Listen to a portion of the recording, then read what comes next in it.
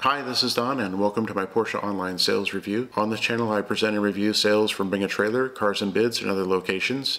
And I only look at manual transmission sales. For February 19th, a good-looking all-black 08 911 Turbo Coupe with 74,000 miles sold for $92,500. I think these 997 Turbos are great cars and well worth this price. An olive 1972 Porsche 911E Coupe sold for $160,000.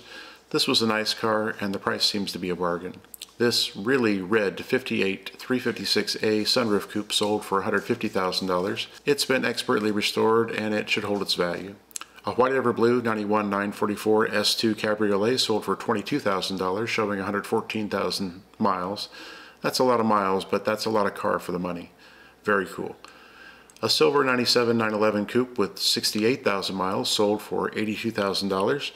There were some squirrely mileage entries and its background seems a little bit iffy, but this seems like a fair price on the edge of being a bargain. Lastly, a non-Porsche, non-manual sales, a blue 2006 Volkswagen Phaeton W12 sold for $29,000. These are fun cars. Thanks for watching. If you enjoyed this video, please consider subscribing and I look forward to seeing you here again soon. Be well.